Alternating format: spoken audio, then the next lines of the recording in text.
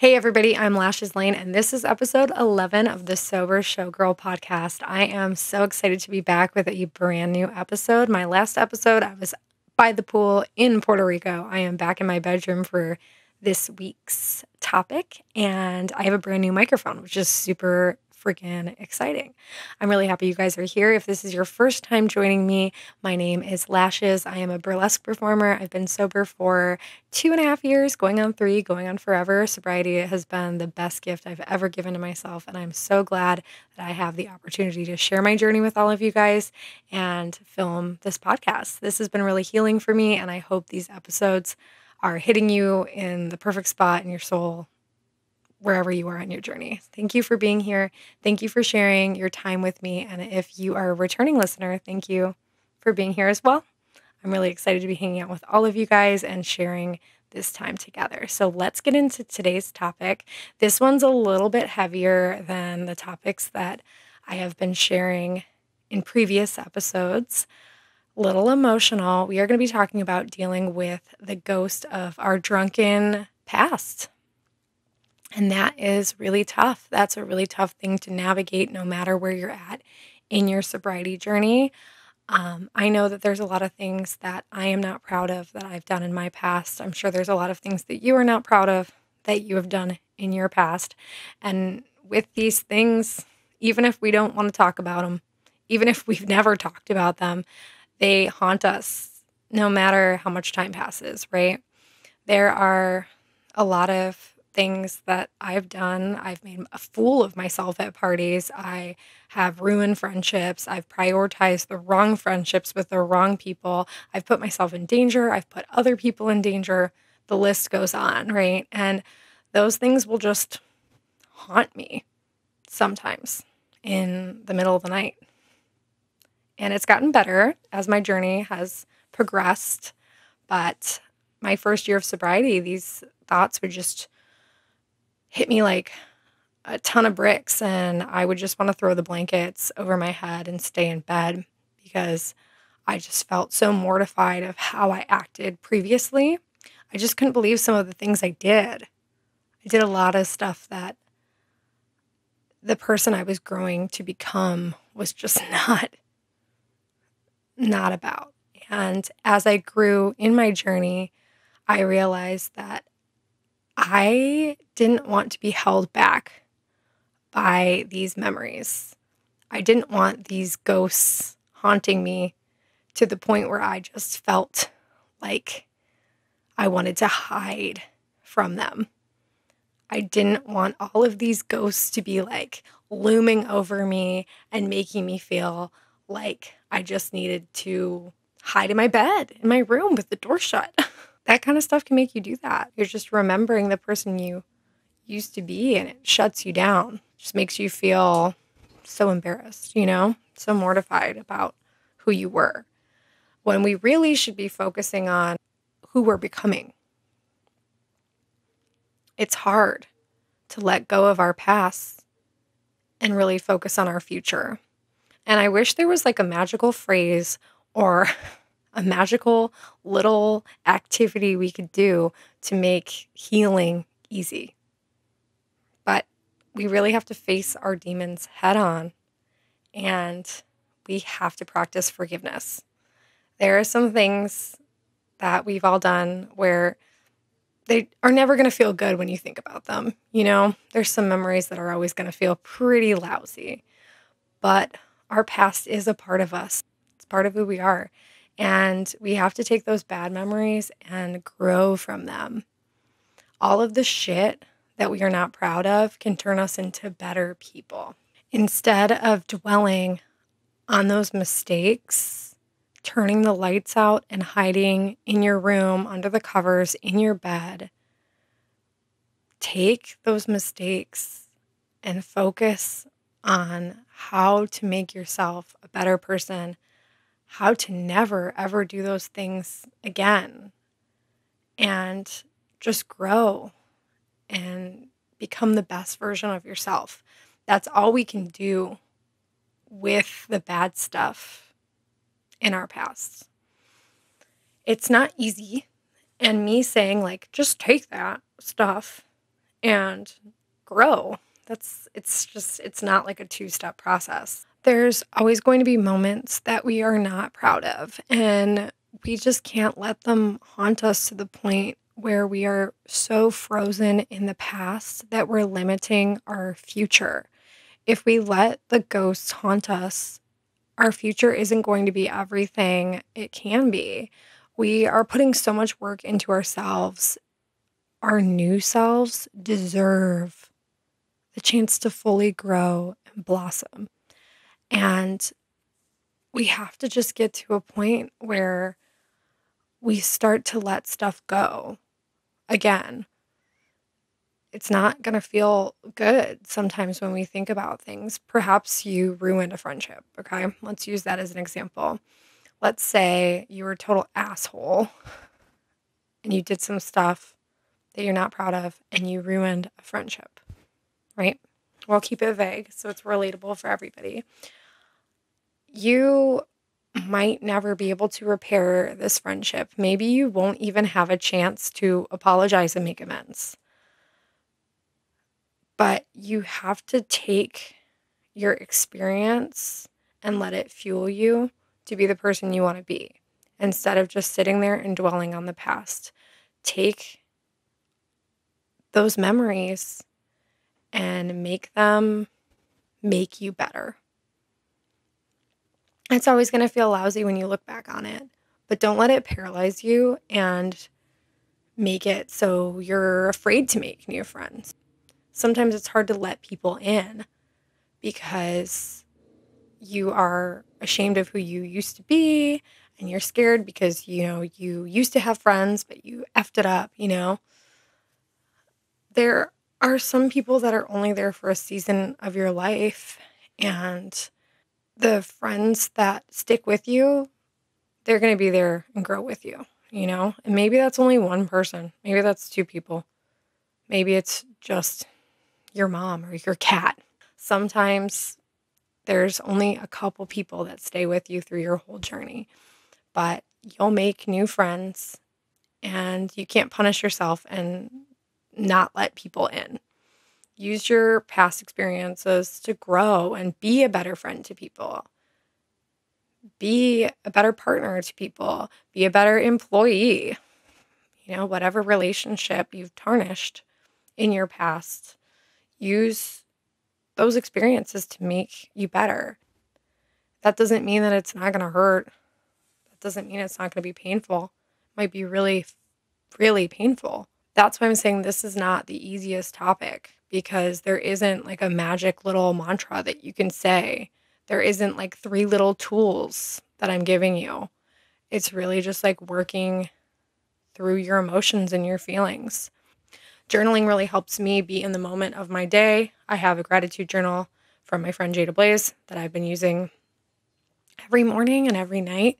And it helps me kind of like center myself and be thankful for what's going on currently in my life. It keeps me present. I love that. Journaling's not going to be the answer for everything, but you can find tools that help you stay present with who you are now. I think the most important thing is to remember that like you've changed yourself. We changed ourselves. We are not the same people that we were when we were drinking. That wasn't a true version of us, and you're becoming who you truly are as a person. And that's something that you should be really proud of. So when your past haunts you, I don't want it to like ruin your thoughts on who you are and who you're becoming, because who you're becoming is someone amazing. Who you are is someone incredible. You made a positive change for yourself. You made a positive change for yourself. And that change is making you the best version of yourself. We quit alcohol. We quit drinking. We realized that that wasn't serving us. That wasn't good for our lives. That was not what we wanted to do. That wasn't who we wanted to be. So we can't sit here and let who we used to be haunt us and make us feel like we are less than what we are now. We are like so fucking powerful now. We are becoming the most powerful versions of ourselves. We don't have alcohol in our system. We are more present. We are opening up to people now. We are being our true selves. So why are we going to let who we used to be haunt us to the point where we just don't want to leave our rooms? There are going to be patchy memories of nights that we wish never happened.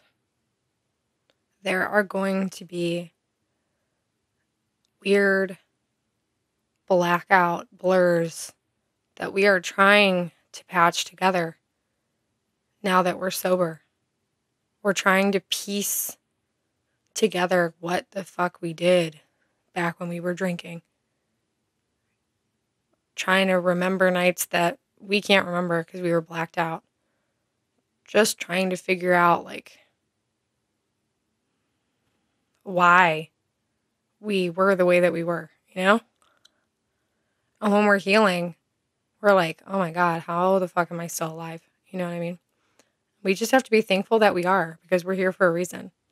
And that reason isn't to just be depressed about the shit that we did before. The shit that we did before we got sober. We can't just fucking be depressed about that shit. We have to, like, work through it, forgive ourselves, and start becoming who we want to be. I really dealt with this kind of stuff a lot in my early sobriety. I think my first year and a half, I had to, like, really forgive myself for acting a fool, because you're not in your past, you're in your present. So all you can do is control the decisions that you're making now and be your best self now. Last year was a hard year for me with my mental health. I was really depressed. I was sober, but I was really struggling with, like, a lot of stuff mentally and working through a lot of issues, and it was really hard.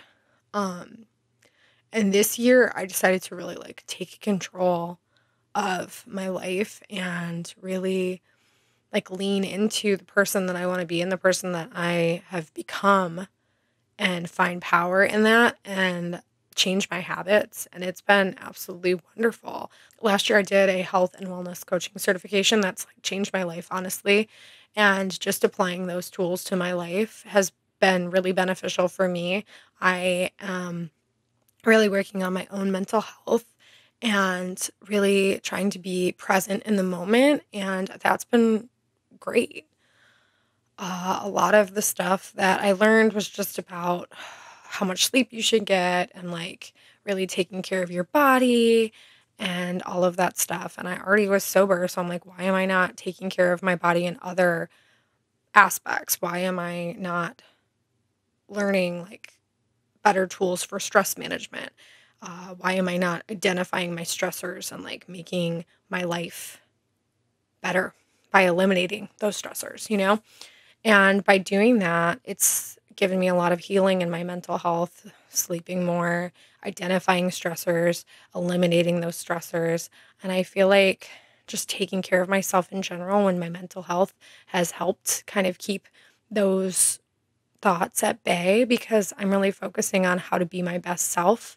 And a part of that is I'm trying to be present in the moment. And when you're present in the moment, you're not really thinking about your past and letting it haunt you.